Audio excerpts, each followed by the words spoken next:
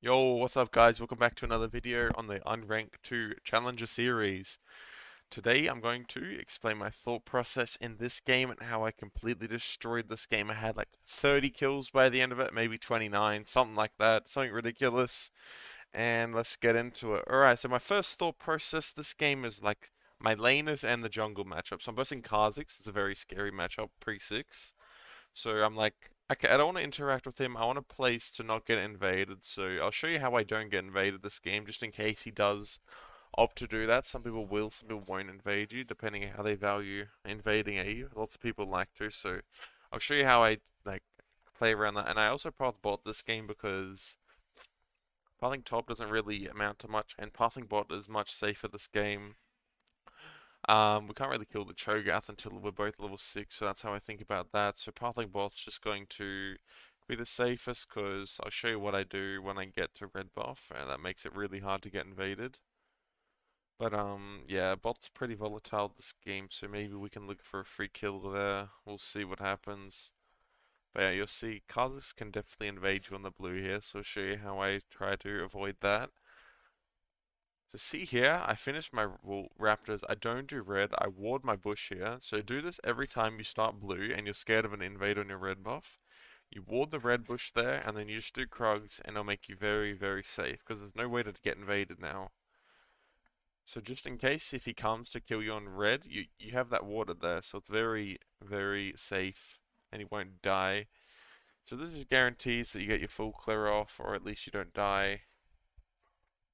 But next thing we're gonna do is, we know Kha'Zix is he started bot. If you go back and just see that, he definitely got a leash bot, so he's pathing top, so it's kind of just a free reign for me over this bot lane here. So I can definitely just look for a kill if I can.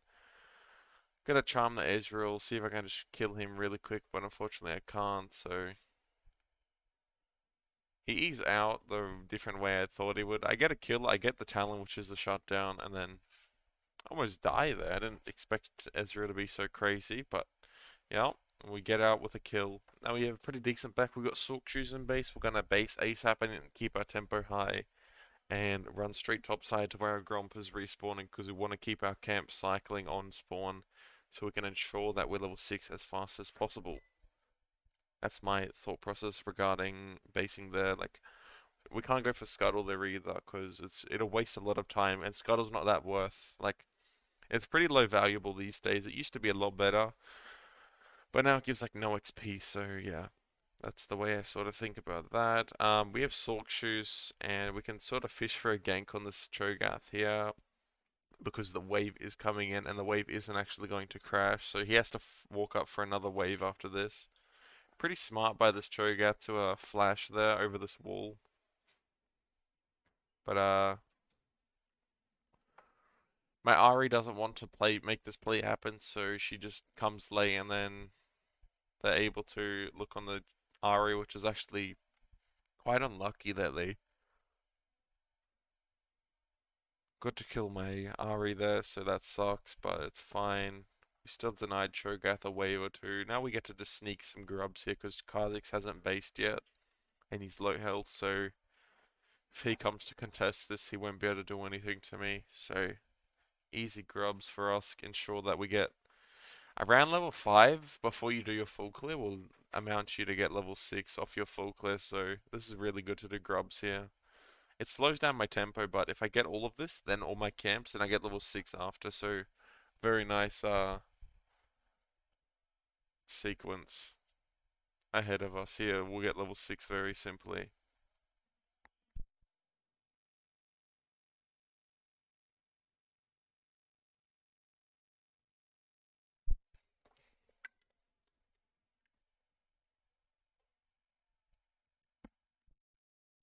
We're just chilling now, clearing our camps, getting our 6, and then we're going to play the game, because that's when we're most strong with our invisibility and our super broken ultimate.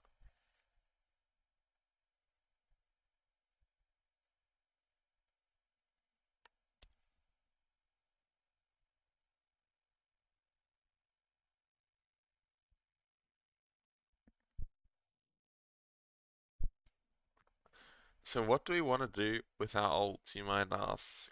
And It is 1-7 right now. Like, I have the only kill in the game. So this game looks pretty doomed, I won't lie. But how are we going to carry this game with our ultimate? We have to be very careful and not wasting our ult. We have to be very clean with our ults. This game, we can't waste our ult for nothing, or we'll be denying ourselves our maximum snowball, which we don't want to do. So what will we do? Let's see. Enemy bot's been very aggressive, and my bot's behind, and they just got back from having kills, so now we can definitely just look for defending our bot on this dive. I mean, this wave, it's got to crash, so hovering our bot for this is very important, and enemy has a Talon. Talon doesn't have the greatest escape, so if he walks up, Maokai W's him. He probably has no flash, I'd assume. So you can just walk up, get a free kill there. We're gonna ult there because I want to guarantee the kill, and we can just dive the Ezreal very easily, knowing that there's no Talon here. Maokai does have flash, so pick up that kill very easily, very good. And now we have a double kill. We killed their bot, and now we're back in the game, boys. So we're just gonna instantly base. Our top camps are up, our ult's down, and we have so much money.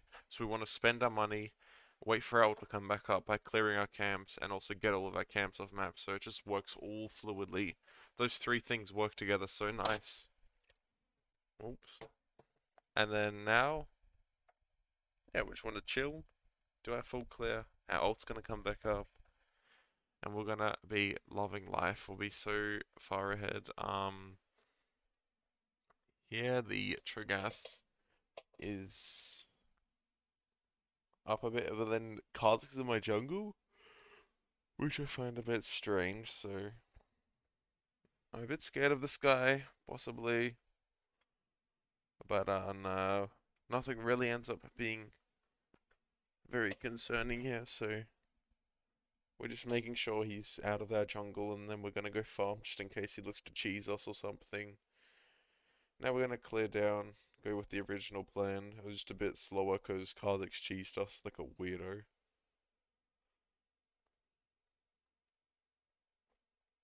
Yeah, so we're just chilling, getting our ult up, clearing, get our camps off map, use our ult, and then go from there, right?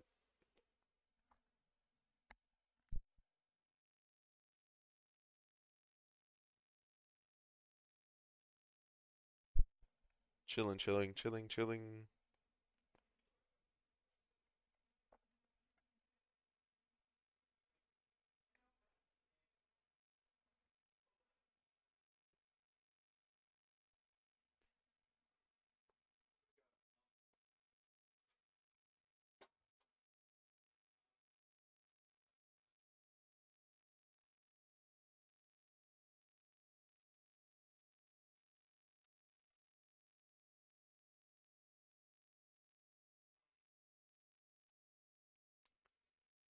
And we pick up a double kill just like that. We're just being in the area, ready to use our ult, and now we're ready to kill this Ezreal with that W. We just have to wait for that. And watch how I play this. W, he is flash, so we E flash. That's a very important trick to learn, guys. You E flash when they have flash. So see how we flash, but I buffered my E before my own flash, so it goes off as soon as I flash. So even if he does flash, it's already buffered my E, so it's just gonna follow his flash. So it's the unflashable combo. It's very overpowered. Make sure you're abusing that yourselves.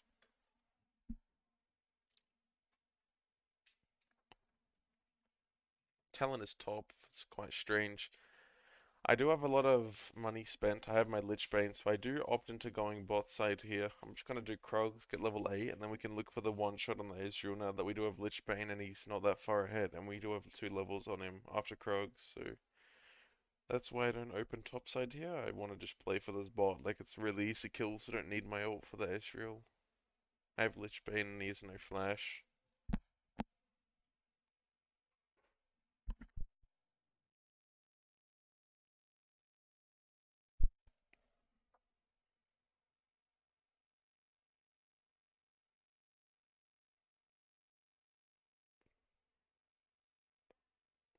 And we pick up the kill there. Now it's time to do it again. We're going to look for this Ezreal between the turrets, because we have ult coming up now, so yeah. But we do see Kha'Zix coming, so we're gonna look for the Kha'Zix. Talon just died, so it's a 3v2 on the bot side. Let's see how if we can. This Kha'Zix is really low, and we have Sork Shoes, Dark Seal stacks, and Lichbane, so we just one-shot that guy. We have Absolute Focus as well, a really quick kill. Now we're gonna put ourselves in this bush, just in case he hugs the wall, and we can get into one-shot, like, melee range. But now we can't go on the Ezreal yet, so we just have to go on the Talon, a much easier kill. And we ult backwards and get ourselves out there. That's very nice combo. Now we get the bot turret. See, this is what you can do against people that don't have flash. When they're playing way too aggressive, you just punish them. Now we're gonna base, spend our money, clear our camps, wait for our ult to come back up and make a play. We're gonna grab Medjoyce here, I believe. Yep. Can't go wrong with Medjoyce when you're 8 kills and 0 deaths. So we have 8 kills and there's 11 kills in the game, so it's all on us to carry this game, okay guys? So we gotta play smart and not die if we can help it.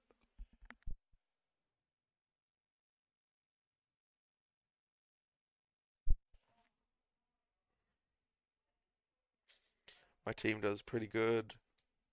Now we're level 9, we can look for something with Magi's and Lichbane. I don't know what my team was fighting for. I have no ult, so I don't really want to participate.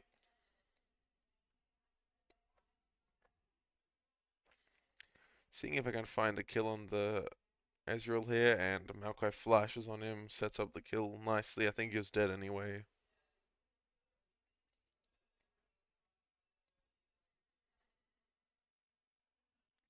Nice.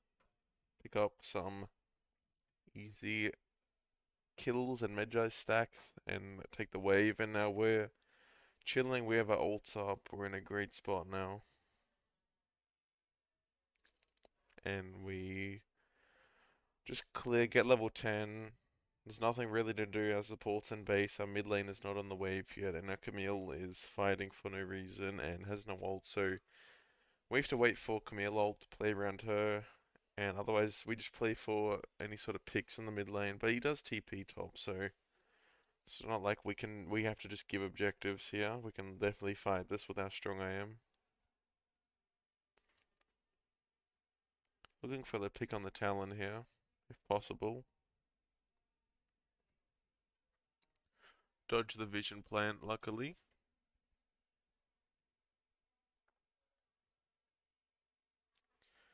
Now we sneak into this bush to see if anyone face checks us, but then no one's here, so we just do the raptors really quick, and then looks like they're gonna go for dragon, and I don't want to fight without a good setup. So we don't have setup, they have setup, so since we are able to just trade off, we just trade the top tower and we get Rift Herald, so I'm happy with this trade. We can't do dragon though, we don't have setup, I don't have a flank. And they have Cho'Gath and we don't have our top laner there, so we just trade. We're fine with this. It's not like, oh, my teammate's not coming to come dragon. It's fine to trade. Like, you don't always have to go for the objective. See how we traded? Like, this is very important to know to do.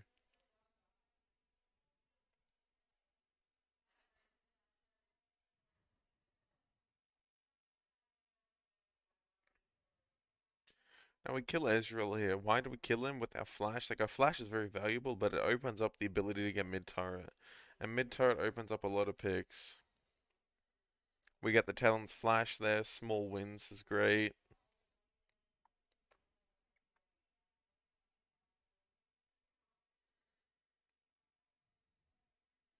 Ari kills the Talon. Now I'm looking for Hui, but I don't know where Hui is, so I can't really get a kill on that guy. I was looking for him, but he TP'd mid or something. He like double TP'd mid, which I found was odd. I can't really look on Cho'Gath here. I think it's pretty obvious I do not damage that guy, so yeah.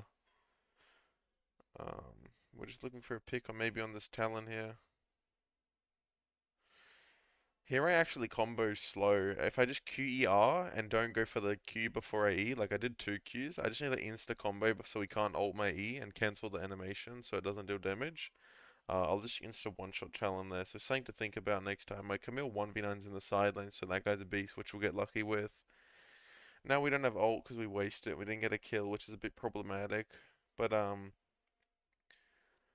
luckily Camille, it's a double kill there. So I don't even know how that happens, but it did. I guess we just gap jungle so hard.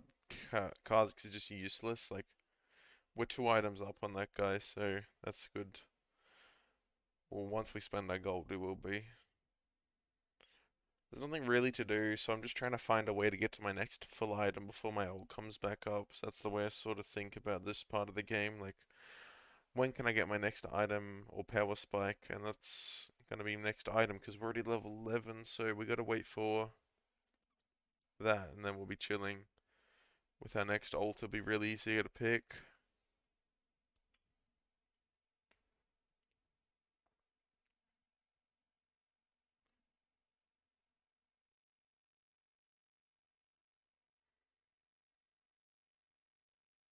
Camille's really strong because she just got a triple kill, so I definitely want to play around her as much as I can now.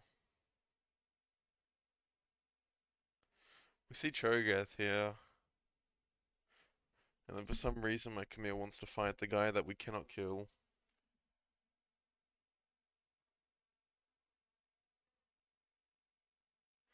Pick up a quick kill there, and now we just run. See if we can fish for a kill on the Ezreal here. See if we hug this wall, we can get in melee range. But if I just need to be more patient there, and I could definitely just find a kill on him there, I think.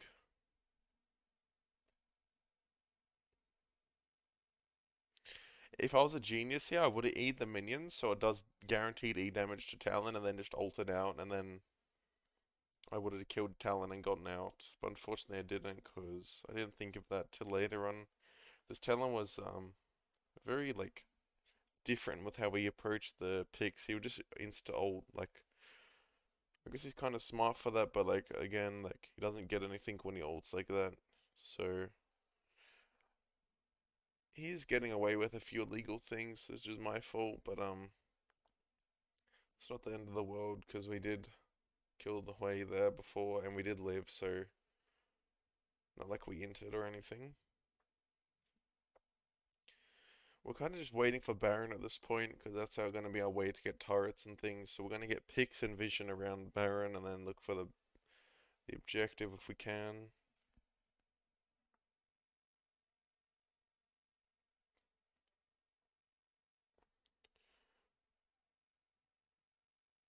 Yeah, so we're just so far ahead.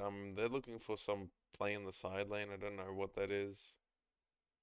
I show for no reason here. That's my bad. But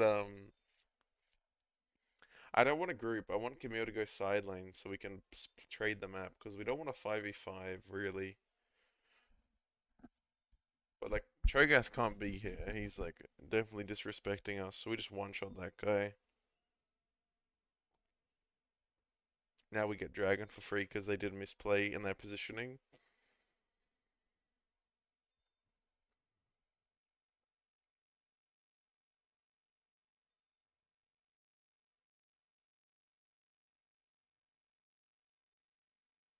And we pick up a nice double kill. We ace them, or almost ace them, and now we got the dragon, and we are hard chilling now.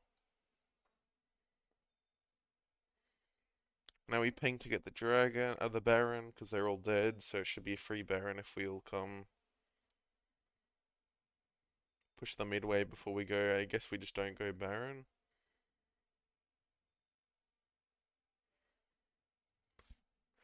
We don't go baron, unfortunately, because we didn't think about it, I guess, as a team, so that's all good. We wait for our next ult and look for another pick.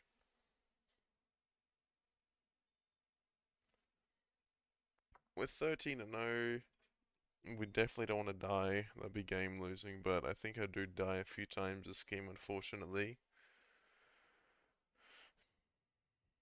But we are definitely destroying this game, and what we want to do is just play around this Camille and side lane as much as possible, and that will be probably the best way for us to close out the game and then get turrets and then Look for picks as they try to collapse on the Camille.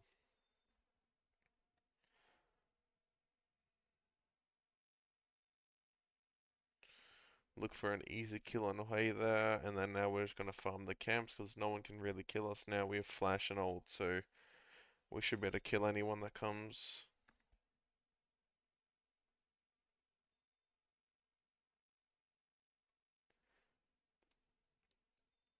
See how they're all coming to us, and now we should be on the other side pushing, but it's low elo, so it's like a diamond game. Like they don't know to push the other side yet. See how I E'd Cho'Gath, but the E damage did damage to Talons, so we were able to ult and put him in the threshold and just execute him very easily. Cho'Gath is out of position, so we kill him. Like, he's a tank, but he's not that tanky. Well, he is tanky, but yeah. Got the kill on that guy, and yeah, I guess we just try to get turrets and inhibitors and close out this game. I don't want to make this video too long, so I'll probably end the video shortly, but here's a little bit of a vision trick you can do. You can flash over, they don't know I'm here, and then I'm behind them. What? Like, they're confused. But yeah, I mean, I'm 15-0. It should be really easy to close this game out, and I think what I've said has been really, really valuable. So I hope you guys have learned something. Subscribe if you have, like, and comment any questions. Join the Discord for coaching, or if you want to just ask me any sort of question, feel free. Alright, guys, I'm just going to end it there. I hope you learned something. Peace, peace, peace.